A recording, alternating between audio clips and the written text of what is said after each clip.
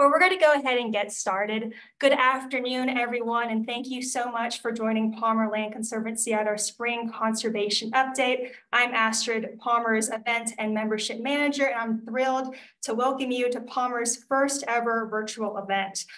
Before we delve into any of our exciting updates that we have planned for this afternoon, I would like to extend a thank you to each and every one of you for being here today. Whether you're a longtime supporter of Palmer or this is your first time joining us at an event, thank you so much for being here. You being here signifies your commitment to the land and water in Colorado. So thank you. Today, Rebecca Jewett, Christy Nackard, and Steve Harris will talk to us about conservation. They'll talk about current projects, recent successes, emerging issues, and ways that you can get involved. During the event, I want to encourage you to ask questions. There is a little Q&A chat box that you can enter any questions that come up. At the very end of our program, we'll spend a few minutes talking or discussing some of those questions. With that, I'd like to introduce Rebecca Jewett, Palmer's President and CEO, to talk a little bit more about Palmer's work. Thank you, Astrid, and thank you all for being here. It is wonderful to have you today. We have a handful of updates today that I'm excited to go through, some emerging work, and we'll share some behind the scenes information. But first, for those of you who might be new to Palmer, I want to just first share a tiny bit about us. We've been around since the late 70s, and in that time, we've been committed to land and water conservation. Our mission is to protect land and water for the well-being of nature and people, and we do this throughout Southern Colorado and even beyond. We envision that the health, recreation, and spiritual benefits of nature are available to everyone. We know that land and water are so important to our quality of life, and it's really a part of all of our day-to-day lives. And that's what energizes us every day to get up and do this important, rewarding work with you all in partnership. We have 4 strategic priorities right now, guided by our strategic plan. Those include land for nature, and we can go ahead and go to the next slide. Perfect. All of our projects fit into one of these buckets: water for life, land for nature, land for people, and land for food. These guiding priorities are our North Star as we determine what are important projects to take on, what do we need to be spending our time and energy moving forward. And for those who are more interested, our strategic plan is on the website, but these themes really guide all of our work, and you'll see this through the updates and the projects that we talk about today. Okay, you can go to the next slide. So I'm so excited to give a handful of behind the scenes updates on our emerging work, current work that's going on right now. The first is called Avenger Open Space. This is the city of Woodland Park's newest public gem. Now, of course, it's not open yet because this is still in the process of becoming publicly accessible. But with the help of Great Outdoors Colorado funding, the city of Woodland Park was able to acquire this beautiful property. And this truly just happened in the last couple of months. It's 120 acres big, and it is the largest ever land acquisition done by the city of Woodland Park. In addition to the GOCO grant, it was made possible with city funds from the city of Woodland Park and private donations. We're especially excited about this project because despite Woodland Park having this amazing backdrop with the National Forest, there's actually very little accessibility into natural areas from the city. So this parcel at 120 acres provides a wonderful opportunity, once all the planning's done and it's open to the public, for the public to have more accessible ways to get into nature. This is actually nestled in between, like right on the border with El Paso and Teller counties, and it's completely surrounded by the Pike National Forest. So it also contributes to an amazing protected landscape. Without this protection, this area certainly could have been purchased and developed for any number of different uses. And we are so thrilled to be partnering with the city of Woodland Park. We have come in as their conservation partner. So as they are acquiring this, we are working hand in hand with them to ensure that this property is preserved forever. So we will be holding a perpetual conservation easement on this property, and we'll be working alongside them to ensure the conservation values are protected for the public forever.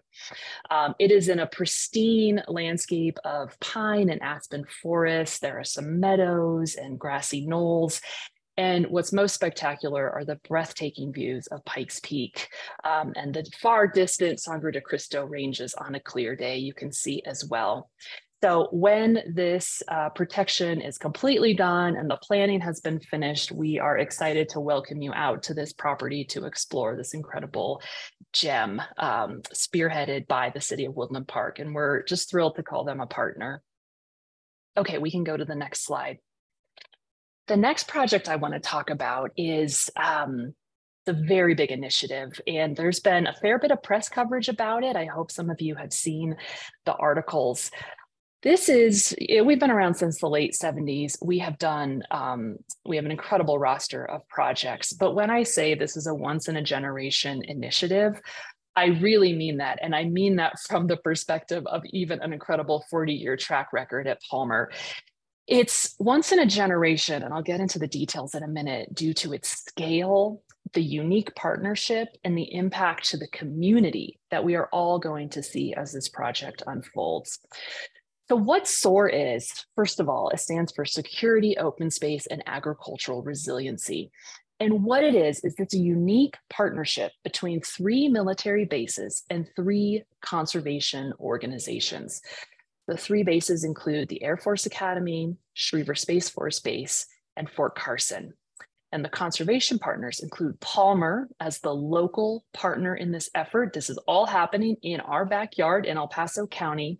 And we are partnering with the Nature Conservancy, who is bringing incredible global horsepower to this initiative, and the Trust for Public Land, a well-known national entity who we always love partnering with. Together, all 3 of us have forged this partnership with the Department of Defense to help protect military bases, but with a unique spin, using conservation tools to do it. So as development and growth has happened in El Paso County, when bases once had plenty of room around them, plenty of buffer, we are starting to see encroachment. And for the military, keeping an open space buffer is incredibly important for national security reasons, and to provide them the latitude to do what they need to do, of course, to ensure national security. So around each of these bases, we have identified a conservation buffer chosen with the military, and using what's important for them as well as what's important for us to identify these boundaries. All in with these 3 different military bases, we're looking at conservation of 80,000 acres in El Paso County. That's a tremendous scale. For reference, we've been around since the late 70s. We've permanently protected 140,000 acres. So what we're proposing to do in this initiative over the next 5 to 10 years is to protect 80,000 acres, which just for that scale, it took us 45 years to do 140,000 acres. 80,000 acres we are proposing to do in 5 to 10 years. It's simply a tremendous scale, and it is true landscape level conservation. What is also exciting about this, besides the core goal of protecting the military bases, achieving some incredible conservation outcomes, but even beyond the strict on-the-ground conservation outcomes, there is a whole plethora of other community outcomes and impacts to this project. And it's really this incredible list of positive outcomes that gets all of us really excited. So we have the national security component, great. We have landscape scale conservation, amazing. We also have outcomes that could include publicly accessible properties. As we are looking at these buffer areas, there are a number of opportunities to have the conservation goal actually be a public open space where the public will be able to get on the land. Because a lot of what the military is concerned about is, say, development encroachment, but having a public open space is actually fine, and they love that. So we are looking at opportunities to increase the number of publicly accessible properties in El Paso County through this project. We are seeing tremendous wildlife habitat protection through this project. One of the main properties that we are seeking to conserve is actually a 48,000 acre ranch that is east of Colorado Springs, and it's one of the main flyover training areas for the Air Force Academy for cadets as they are learning, doing their flight trainings. That scale of shortgrass prairie, which is one of the most imperiled ecosystems globally, is tremendous. And the wildlife protection, the ecological protection seen on that scale is truly something that doesn't happen every day. Finally, as we are looking at these properties and we have nature protection, we have public open space, there are going to be a few opportunities where we can actually look at auxiliary benefits, such as things even like affordable housing. When we're looking at an entire parcel, and maybe half of it is really important for conservation, but the other half, we actually could potentially implement things like low density affordable housing, which is a really important issue for the military as well. And so as we look at these priority buffer areas, the highest priority for conservation, we are absolutely pursuing with conservation objectives. But if there's an opportunity where it's not quite as high on the conservation scale, we're looking at other outcomes that can also positively impact our community and expanding our community partnerships to achieve that. So we're at the very beginning of this initiative. Like I said, 5 to 10 years at minimum. This initiative includes dozens and dozens of individual conservation transactions to actually get this done. So you'll be hearing a lot more about this, but we are so thrilled to be partnering with the Nature Conservancy and Trust for Public Land, and so thrilled to be able to see and be initiating this level of conservation here in our very own community. So let's go to the next slide. So finally, I wanted to share a very exciting emerging program for us. We have been working with farms and protecting valuable water supplies for 10 years. And that work has really shown us that we need to scale this work. That project, as many of you know, is in Eastern Pueblo County, and it's called the Bessemer Project. We've been talking about it for a long time, and it's an incredibly important effort.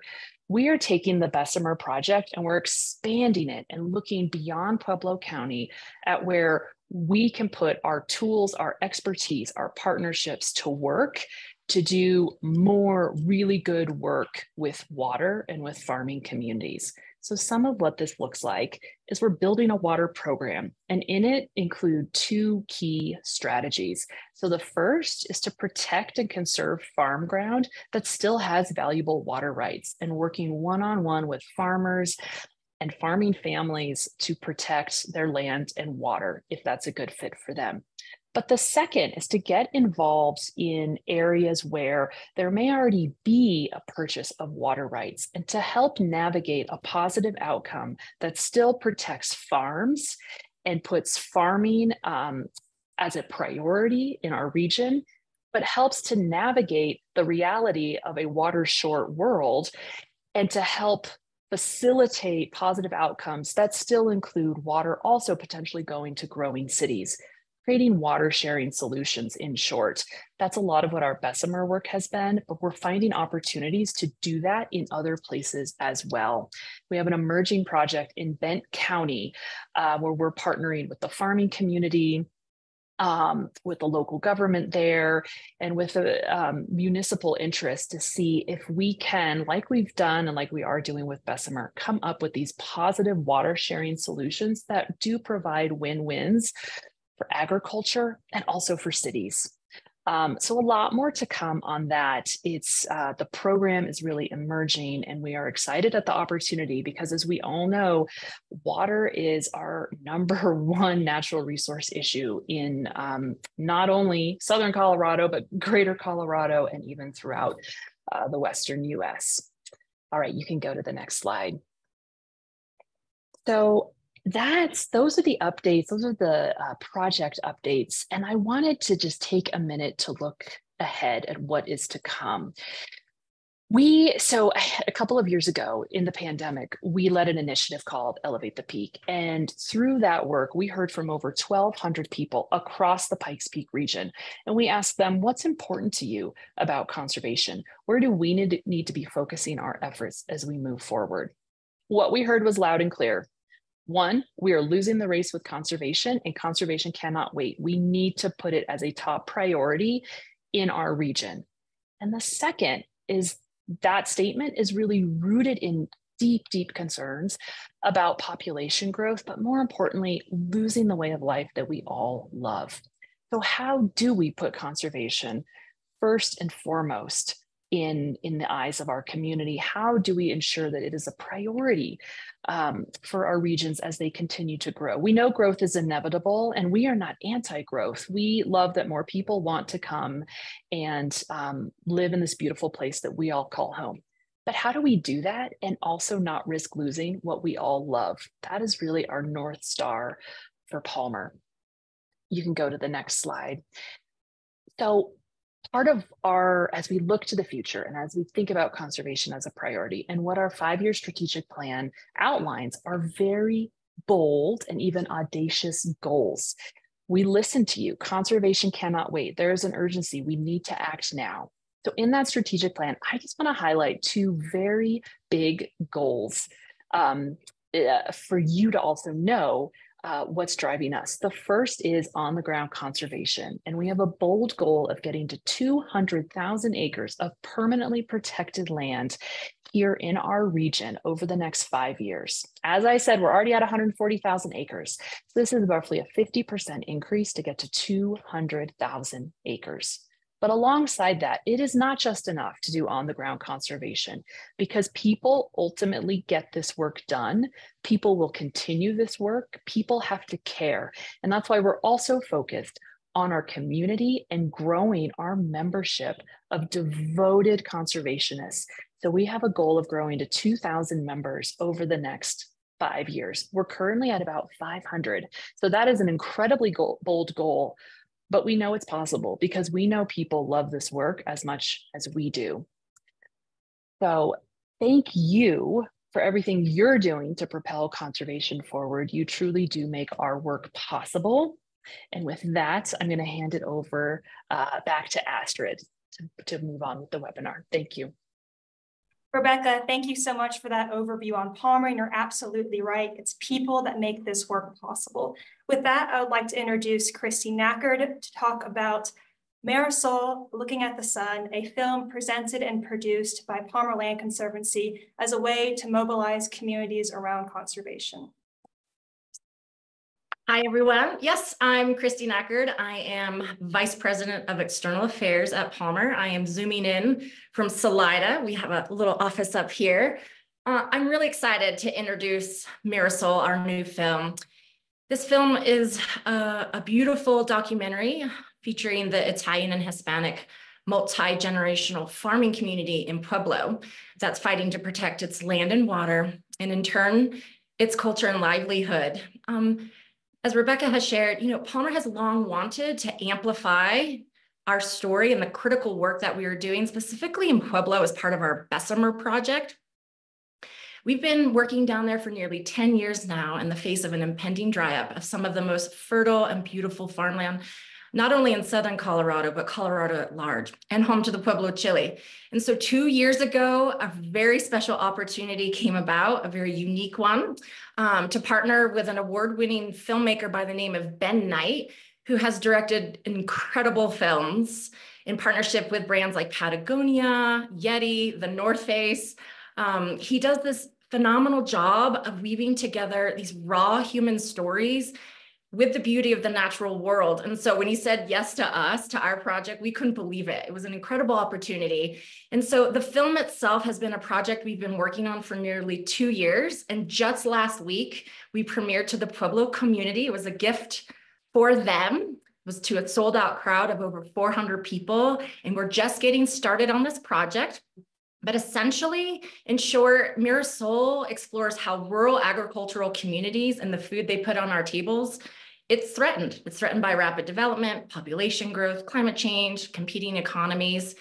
And the film itself, it challenges us to consider what's at stake and whether we're willing to take action to protect it.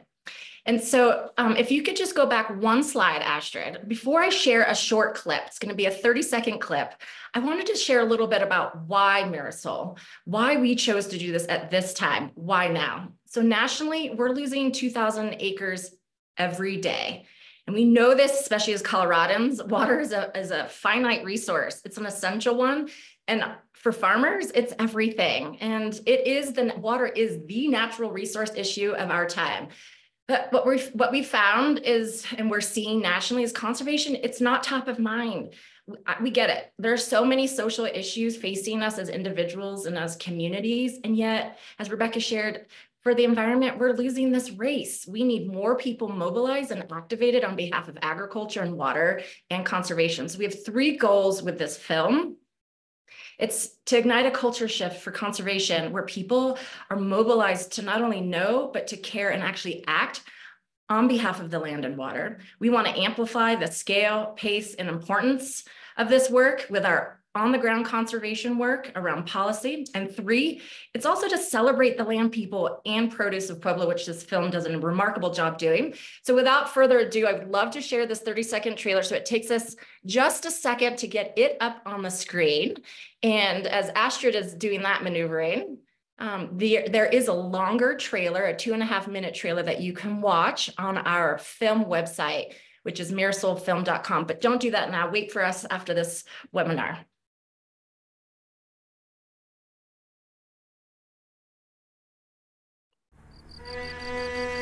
The land is sacred, and the land feeds us,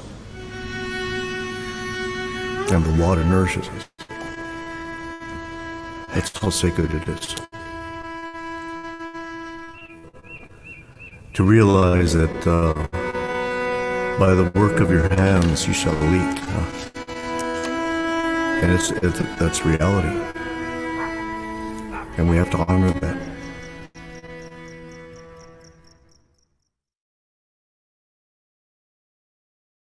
Thank you, Astrid. Astrid, we can see if you just want to go back to the slide deck. So we have a beautiful 36-minute film. Now what? What do we do with the film? It's really what happens after the fact. So Palmer has developed a very comprehensive impact campaign to shepherd this film to ensure that it's seen by as many people as possible. As I shared, it premiered last week to Pueblo. It will premiere in Colorado Springs, next slide, on May 21st. And we're in the process of planning a lot of events for the next year. Our campaign also includes a film festival strategy. The film has already been nominated for a really prestigious award at the Big Sky Documentary Film Festival in Montana. Just over this weekend, I was at 5 Point Film Festival in Carbondale, where it screened to over 400 people. It's being so well received. We'll be at Mountain Film Festival and Telluride over Memorial Day weekend. And eventually our campaign is going to include a whole distribution effort in partnership with hopefully academic institutions, our high schools, our universities, and ultimately it's going to be available online for free for everyone starting next summer, likely in 2025. First, it's an opportunity for Palmer to host events and really help people connect to the dots to this story and the importance of conservation work and how they can get involved. But in short, the people and the media, they're starting to pick it up. It's gathering a lot of interest. And so we really believe that conservation is truly a solution to many of our community challenges. And we really want MIRASOL to be seen by as many people as possible. And again, while this story shines a spotlight on Pueblo, this is actually Colorado's story. This is a national story, one that all rural communities are facing. And so ultimately we want people to feel inspired and activated to get involved, because as we are often saying around here at Palmer, to love a place is truly only the beginning. It takes courage and collective will to protect it. So as I said, you can learn more there. There's our link to our website, that QR code. If you hold up your phone right now, that should take you right there to learn more about the film. I hope I hope you'll consider joining us at one of our upcoming events. These are just the May listings. We have a lot more planned throughout the summer and more on the horizon. If you'd like to get involved with the film campaign, we have a lot of really exciting opportunities. So please contact me. And of course, at the end of this, if you have any questions, please pop them into the chat. And with that, I'll pass the mic back to Astrid. Thank you, Christy. And yes, we have lots of MIRASOL events coming up. Like I said, just stay connected to our website. We'll be updating that very soon. Switching gears, I would like to introduce Steve Harris, Palmer's Stewardship Director, to talk to us about e-bikes. Thank you very much, Astrid. And hello, everyone. I am Steve Harris, the Land Stewardship Director here at Palmer. And that means our department, my team, is responsible for taking care of the properties that are already in our portfolio. And our property portfolio today sits at right around 138,000 acres of land spread across 10 counties in Colorado, ranging from Park County in the northwest down to Los Animas County in the south, Otero and Crowley counties to the east, and everywhere in between those boundaries.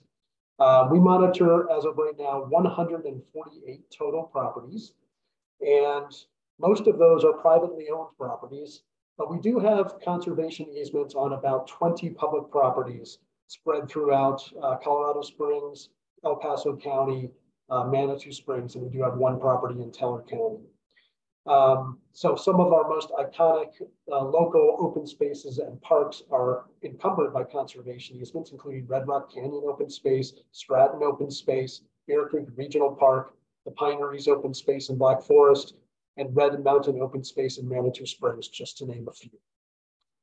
So as I mentioned, almost all the lands in our portfolio are encumbered by conservation easements, which means that we have a legal obligation to enforce the terms of the conservation easement in perpetuity, forever. We strictly construe the terms that were negotiated when the easement was placed upon these properties because there are consequences if we don't do our job correctly. Most importantly, we are subject to review from the IRS because we are a charitable 501c3 nonprofit organization. And so that's something we take very seriously. We are also accredited by the Land Trust Alliance. And so as a result of all of these requirements, we interpret our easements very conservatively. So turning to e-bikes, as you see there on the screen in front of you, what is an e-bike? There is a commonly accepted definition of an e-bike. It's a vehicle with 2 or 3 wheels, operable pedals, and a motor that does not exceed 750 watts of power. So that's the basic parameter that we're working with. And then beyond that, there are really 3 recognized types of e-bikes that you'll hear about. They're divided into class 1, class 2, and class 3. So class 1 e-bikes are what we call pedal assist e-bikes, meaning that the motors don't run unless you are pedaling. And those are designed so that they do not exceed 20 miles per hour when the motor is running. Secondly, we have class 2 e-bikes. Those have pedals, but you do not have to be pedaling in order to engage the motor. It's more of a throttle-based system, but those are also designed to go a maximum of 20 miles per hour. And then we have class 3 e-bikes, which are pretty much the same thing as class 1 e-bikes, except their design parameter is to go up to 28 miles per hour. I will say that in all the research I've done about e-bikes over the last year, I will tell you that e-bikes are coming and they're already here. They are the wave of the future. You may have heard recently that Governor Polis announced a $450 tax credit available to any resident of Colorado who wants to purchase an e-bike. And so I also understand that now e-bikes are outselling regular analog bikes. So they're here, and we are going to be dealing with them for the foreseeable future. And that's why we're looking into these issues now. I would say that there are so many great things about e-bikes. First of all, they're a great alternative to driving a fossil fuel based car to work every day. So they're a great commuter option. And they also allow more people than ever to access some of our recreational areas. So those are a lot of good things about e-bikes. But there are some thornier issues when we talk about allowing e-bikes on natural areas, on natural surface trails, and just other places where currently mountain bikes are allowed. So as I mentioned, we hold easements on about 20 public properties. 6 of our 9 Colorado Springs easements do prohibit motorized vehicles. All 7 of our easements in El Paso County prohibit motorized vehicles, and all 3 of our easements in Manitou Springs prohibit motorized vehicles. And as an aside, I just want to note that as the community discusses and tries to come to a consensus about e-bikes, another critical piece of this is the city's Trails, Open Space, and Parks Ordinance, which, as you may know, has been so effective since 1997 at protecting open spaces and providing many trail opportunities and parks. But the TOPS ordinance itself also prohibits motorized use. So the city of Colorado Springs is also looking into these issues very closely. And it's not true that, so some of our conserved properties where we hold a conservation easement happen to be also TOPS properties, but not all of them. And of course, not all of the TOPS properties have conservation easements. So it's kind of really a thicket of regulations that we have to look at when we're just trying to decide how to proceed. So what is Palmer's current position on e-bikes? Well, our current position is that it's very conservative. As I stated before, that's our obligation. We take it very seriously to enforce the terms of the easement. So our current position is that any easement on which motorized vehicles are prohibited does not allow e-bikes because they do have a motor. And so therefore that's where we come down on it. And I frankly have done a lot of research into this issue, and I've never seen any other land trust in the United States that has come to a contrary conclusion. So that's the starting point for assessing the e-bikes. And I know that the city is also undergoing a similar process, looking at the TOPS ordinance and what can be done maybe to allow e-bikes where they are currently prohibited. In our case, there is one possibility, and it is possible to amend conservation easements. We do not like to do this because the whole concept of a conservation easement is that it is something that is agreed to, and once that document is recorded in the official records of the county where the property is located, it is something that stays in force forever, as I said, in perpetuity. And so as a general rule, we really do not want to amend conservation easements. However, it is possible to amend a conservation easement. And I know at least El Paso County has expressed interest in amending one or more of their conservation easements to allow e-bike use. We have not received any formal requests to date, but it would not surprise me if we do receive those requests. And once we do receive a request, then it goes through a formal process where we decide whether or not the amendment is warranted. And that process would ultimately include our board of trustees here at Palmer voting to approve or deny a proposed amendment. And it also includes potentially for some of these properties, the Great Outdoors Colorado board might have to approve it because if GOCO provided funding for an easement. But there is a process for doing it, and at the minimum, we have to show that there's a neutral effect to the conservation values that we're protecting through these easements.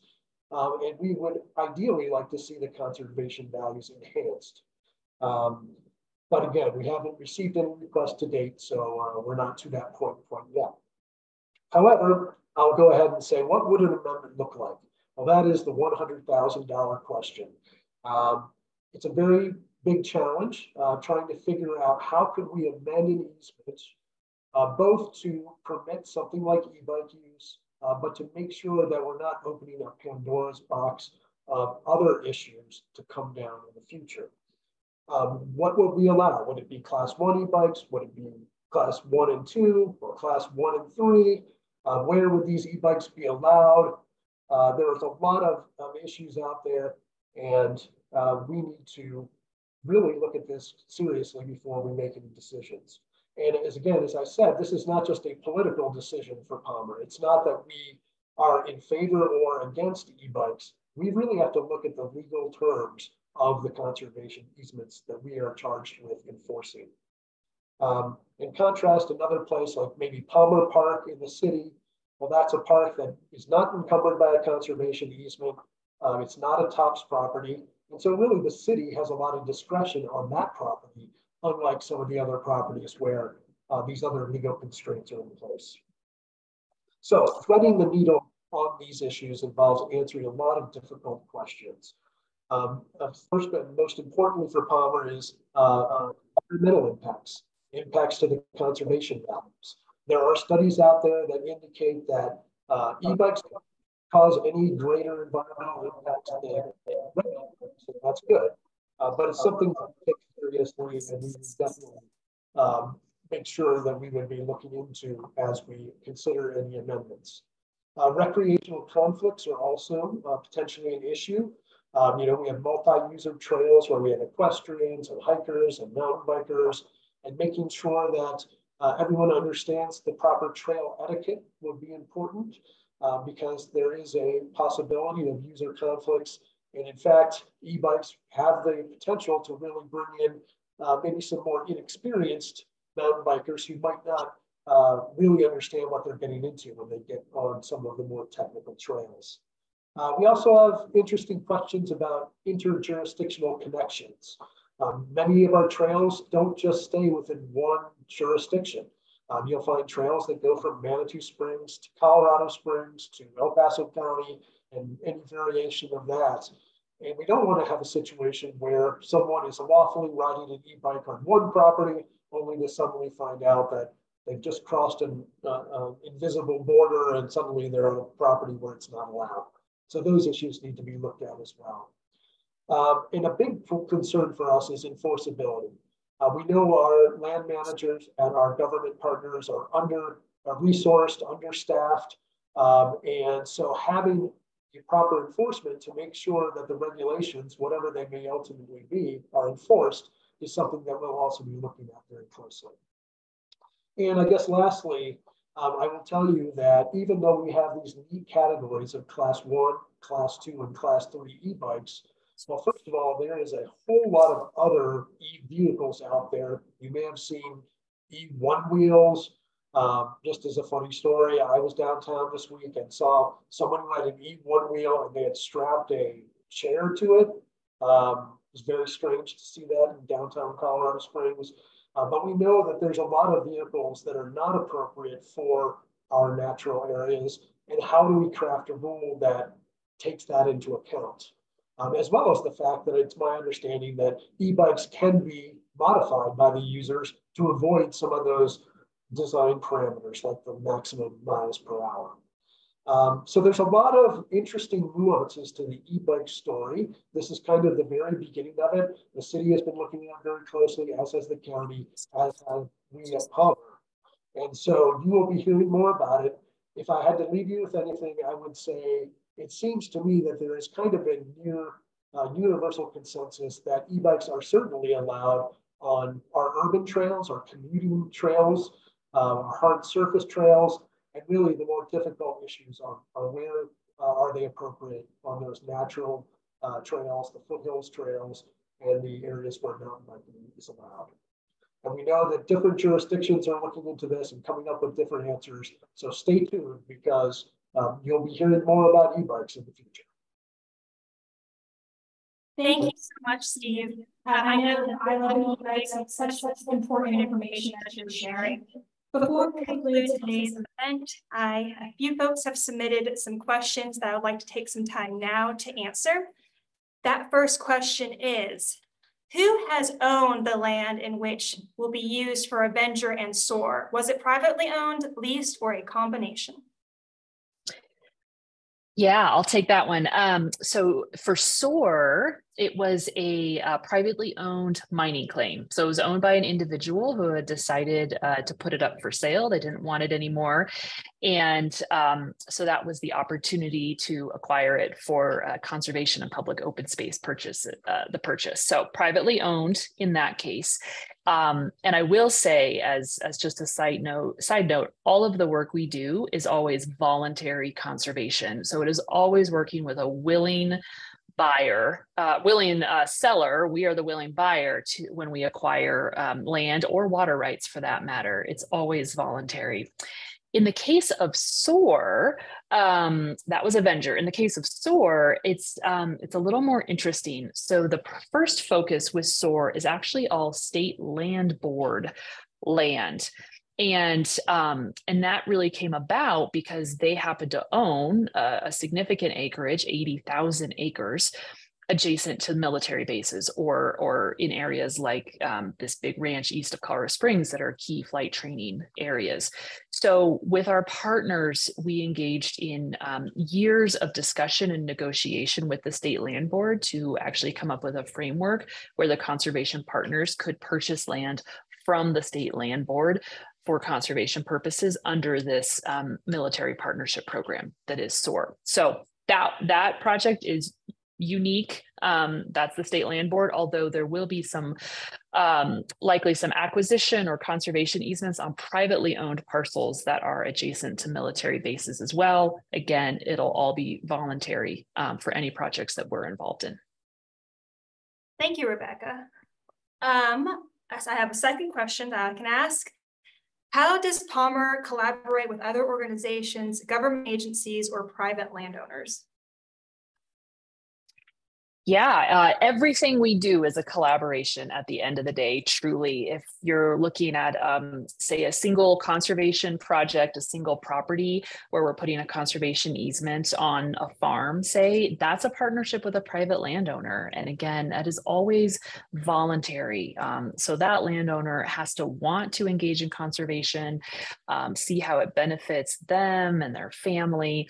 And then it's a discussion between Palmer and that private landowner to come to a conservation consensus that is then ultimately captured in the conservation easement that we then hold in perpetuity, and Steve's team manages for their conservation values and does the enforcement. Partnerships with peer organizations are also critical. I already talked extensively about SOAR. That is an equal partnership with the Nature Conservancy and the Trust for Public Land. Truly, we are stronger together working on that project, and we're all bringing different expertise, different relationships, just different connections to the table that ultimately make that project stronger through the partnership. Government entities we have an incredibly long history with. As Steve mentioned, 20 public parks and open spaces we have in our portfolio of conservation easements. Those are owned by various government entities, City of Colorado Springs, El Paso County, with Avenger, the City of Woodland Park. And that is a partnership. We don't own the land, they own the land, but we help enforce the conservation values. Those partnerships are stronger, the better our relationship is, and the more we're working in partnership to achieve these mutual conservation objectives.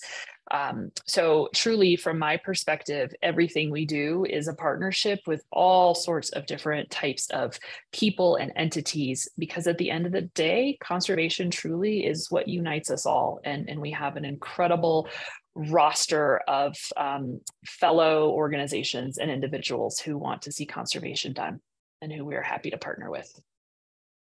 Thanks, Rebecca. I totally agree. We're stronger together. I'm looking at time. Let's do one more question. What are the biggest challenges Palmer faces in your conservation efforts? This actually ties into so much of what Christy talked about as well, and that is people get this done, as I mentioned earlier, and we need more people involved in this effort. The more people care, the more we can truly scale this work to be on an even playing field with the growth that we see. You know, we often ask ourselves, how can we be more competitive in our region to make sure conservation has a seat at the table, to make sure a critical property that might be up for sale, that we have a fighting chance at securing it for conservation. We've been expanding our toolbox over the last couple of years to make sure we have more options available. Honestly, things like, quicker access to cash and capital so that we could potentially come in and buy a property faster. We've lost deals because we couldn't act fast enough because we didn't have the funding to do so. But on top of that, conservation takes more than just the on-the-ground work. It takes policy and advocacy.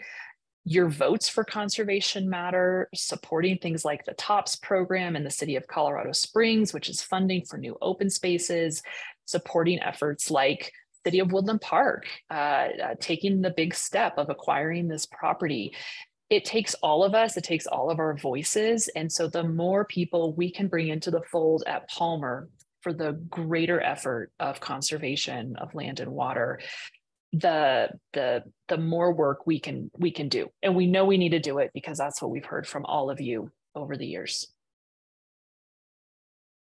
Thank you, Rebecca. And I'm looking at time, so I know we had a couple questions come in. I think in our follow-up, we'll answer those. So be on the lookout for those. And thank you for everyone who submitted questions.